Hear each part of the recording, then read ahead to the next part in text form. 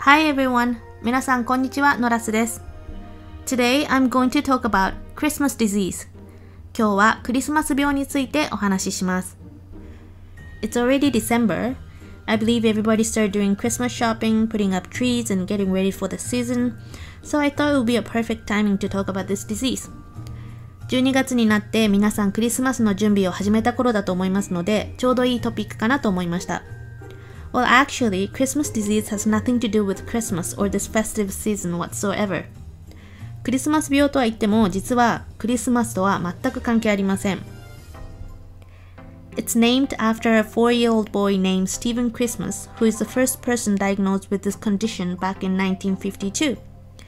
1952年にこの病気が最初に発見された子供の名前がスティーブン・クリスマスで、そこからクリスマス病と呼ばれています。Christmas disease, more commonly known as hemophilia B, is a rare inherited bleeding disorder in which the blood doesn't clot properly. It's also called factor IX deficiency. クリスマス病は血友病 B とか第9因子欠乏症とかの名前で知られる遺伝性の血液が固まらない病気です。Let me first explain about hemostasis. まず止血についてお話しします。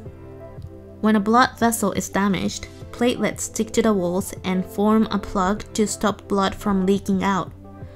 まず血管が損傷すると血小板が集まってきて壁を作ります。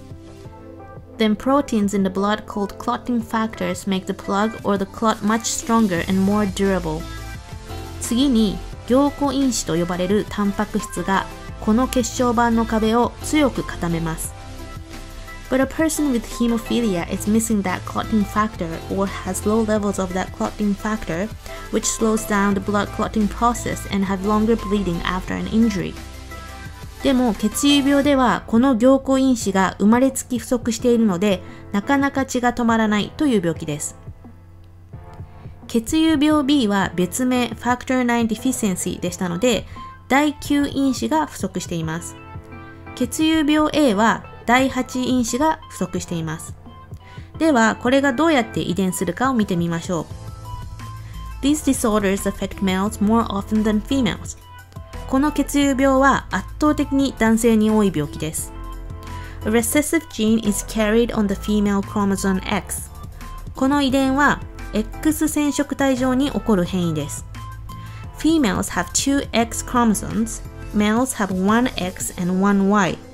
女性は X 染色体が2つ、男性は X と Y が1つずつです。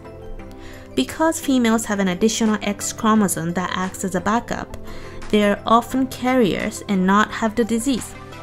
女性は染色体 X を2つ持っているので、一方に異常が生じても、もう片方の染色体が第9因子のタンパク質を作ってくれるので、娘は 50% の確率でキャリアにはなりますが症状は現れません。But on the other hand, males only have 1 X chromosome, so there's a 50% chance that a son will inherit the gene and will express the trait or disorder. でも男性は X 染色体を1つしか持っていないので、X 染色体に異常を持った場合、対となる Y 染色体には第9因子の遺伝子がないので、息子は 50% の確率で血友病になります。The most famous family with hemophilia B was that of Queen Victoria of England. イギリスのビクトリア女王は血友病 B のキャリアだったことでとても有名です。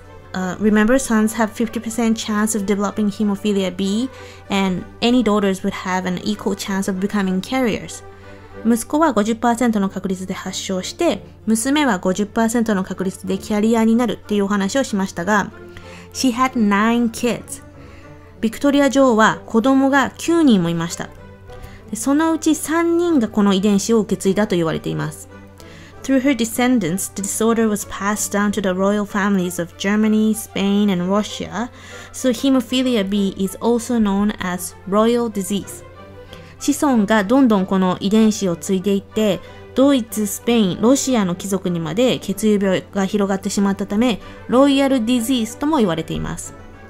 It's a mystery how she became a carrier. It could be a spontaneous mutation or her father, Prince Edward, was not her biological father. どうやってビクトリア女王がキャリアになったのかは謎で、遺伝子の突然変異だとか、プリンスエドワードとの子供じゃないんじゃないかとか、いろいろ言われています。それでは今日のおさらいです。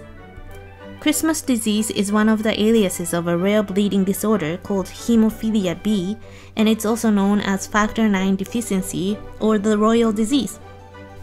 Okay, that's it for today. If you liked the video, please subscribe my channel.